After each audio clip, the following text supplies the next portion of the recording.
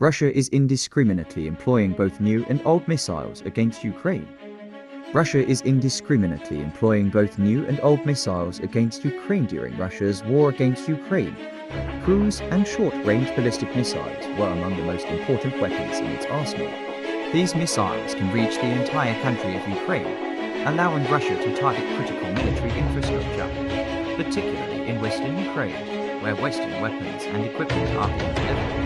Russia has launched thousands of missiles since the start of its attack in February, despite having a number of modern missiles capable of precision strikes in its arsenal.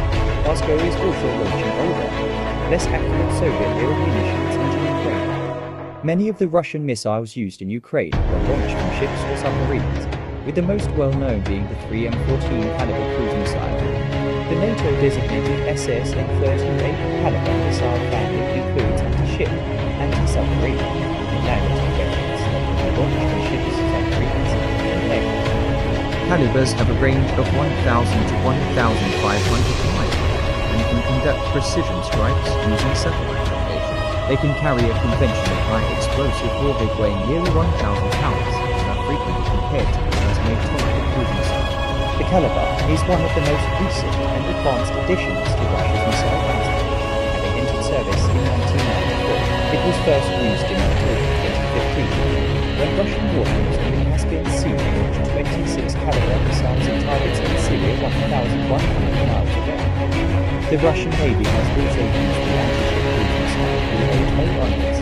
NATO calls it the SS-26 program, and it has a range of nearly 300 miles with a top speed of 900. Depending on the mission, its warheads weigh between 440 and 540 pounds.